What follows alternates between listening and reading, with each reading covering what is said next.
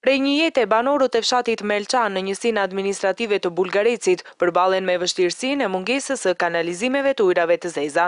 Janë rreth 500 banorë në këtë fshat, të cilët ankohen për mungesën e kanalizimeve dhe thonë se ujrat e zeza vërshojnë nëpër rrugët e fshatit, duke u kthyer në burim infeksionesh. Sipas tyre, ky problem duhet të zgjidhet sa më shpejt, pasi era e keqe që përhapet prej tyre është e padurueshme. Fshati Melçan nuk ka patur asnjëherë kanalizime të ujrave të zeza.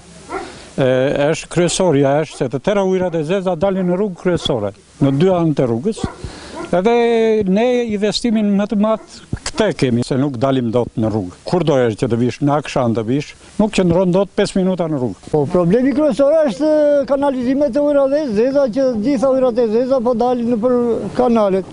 Kudo të shkosh fillon tërë fshatin, nuk dalim dot nga mushkojët dhe nga mizat, pisllëqet e dynjasë. Kjo është shqetësim i madh. Ama të ketë një farë rregulli që edhe neve të kemi ambientin e fëmijëve të rregullt. Ja, kjo është.